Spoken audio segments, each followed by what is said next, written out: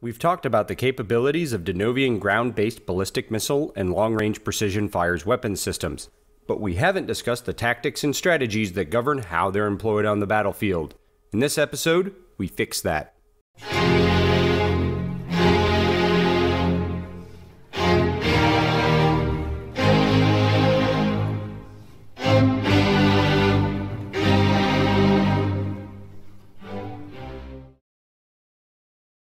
Hello and welcome. I am your host, and this is 35 Fox Talks. When we study how ballistic missiles are employed, we find it is beautifully simple. The strategy of ballistic missiles can be looked at in three buckets. During competitive cooperation and adversarial competition, the mission of ballistic missiles is to show ranges and interdiction evasion capabilities that instill concern in the adversary. By making adversaries believe they have ineffective defenses, ballistic missiles become a deterrence measure that keeps adversaries from becoming too aggressive. Having capable missiles also makes adversaries invest money and time in developing countermeasures that can act as a drag on the economy, detract from the readiness of general military forces, and deplete a defensive force's morale. Now, because of the impact ballistic missiles have on the strategic psyche of adversaries, they are almost automatically high value and high payoff targets, and thus need to be employed in such a way as to avoid preemptive strikes and avoid counter-ballistic missile systems. So first and foremost, launchers need to be dispersed to avoid losing them all to one strike. Second, they need to be garrisoned closer to the middle of the country to maximize the amount of time an enemy counter-ballistic missile strike can be detected and defeated. Third, they need to be forward positioned enough to designated targets to strike them on short notice. Fourth, they need to be mobile enough to shoot and scoot so they can hide, fire, run away from counterstrikes, and hide again. Bucket number 2. During proxy wars, ballistic missiles typically operate in semi-static positions because the risk of counterstrike is low, while the need to be precise in firing is high. Even if ballistic missiles are not used in a proxy war, their open appearance can serve to signal a willingness to increase hostilities. Therefore, ballistic missile launchers can often be seen firing from known garrison launch pads, known field training sites, or well-established and improved field launch sites. Regarding command and control, ballistic missile operations in this bucket are typified by highly centralized control, typically at the national level so operations don't cause unintended consequences, like escalating the conflict out of control. Bucket number 3. Limited objective war and total war situations add a sense of chaos. That's because ballistic missiles must play shell games to both hit their targets and avoid counterstrikes.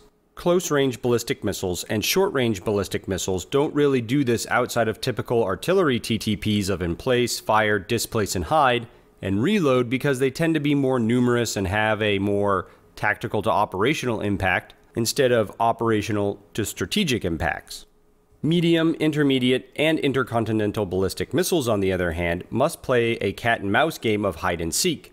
To do this, they must disperse from their garrisons in multiple directions, preferably shortly before the start of hostilities so ISR doesn't have time to find all of them in their hide sites if they leave too early. Or, alternatively, preemptive strikes don't destroy them while they are still in garrison because they left too late. Once these ballistic missiles leave, they move to pre-designated hide sites where landline communications, fuel, food, and additional missiles are located for reloading. Now, once upon a time when liquid-fueled rockets were the norm, there was this whole step-by-step process that had to be followed along a strict timeline. That is not the case for modern solid-fueled rockets. Modern ballistic missiles move to these hide sites and wait to launch their missiles within minutes of the order to fire.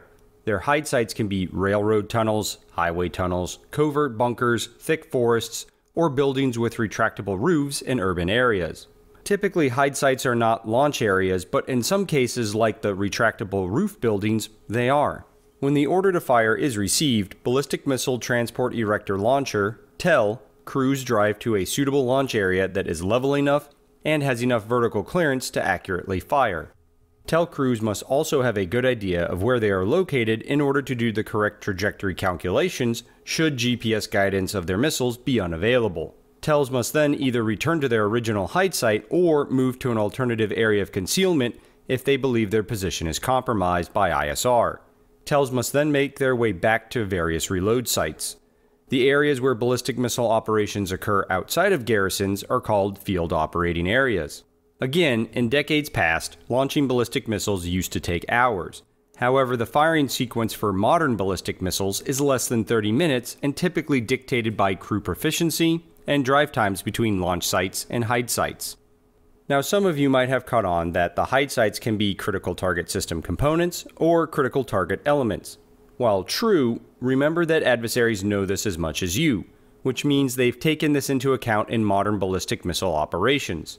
Ballistic missile batteries have 4 main components: TELs to move independently around the FOA and fire missiles, transport and reloader vehicles to independently hide and then link up with TELs, command and control vehicles for mobile communication should landlines be lost, and supply, mainly fuel trucks, to sustain operations. This means that within an FOA, if a fixed hide site becomes untenable, ballistic missile batteries can disperse across a wide area and conduct sporadic linkups for fuel and reloading, making effective targeting all the more difficult.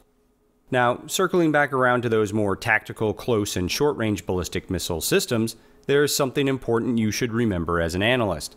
These systems can be as close to the forward edge of the battle area, FEBA, as the enemy commander wants. As analysts, we have this tendency to think CRBMs and SRBMs will stay in the rear areas for their own safety, and while this may be doctrinally true, in combat their employment is based on the enemy commander's mission requirements and tolerance for risk. Remember that these systems are mobile, so if the enemy commander thinks he gains an advantage by having CRBMs and SRBMs drive forward to strike targets as deep as possible before driving back to rear areas to reload, then they will do so. Remember, doctrine is just a recommended way of fighting, not the hard truth of how the enemy will fight. In our next episode, we get more philosophical as we discuss what is the role of the 35 Fox. Until then, thanks for watching, take care, and God bless.